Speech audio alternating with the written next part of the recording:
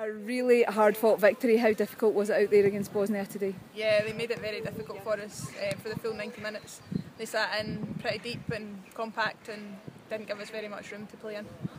Another international hat-trick for you. That's your 9th goal in the campaign, and you also got a hat-trick against Poland over there. How important could these goals be come the end of the campaign?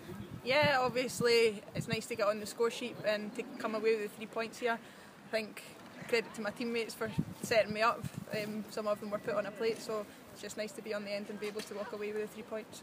100% record is intact. How important was it to get that win today, because it was a potential banana skin? Yeah, definitely. We always knew it was going to be difficult to come here. It was never going to be the 7-0 game that we had back home in Scotland. To come here and get the 3 points, we're obviously really pleased and happy, and now our focus goes ahead to Sweden in June.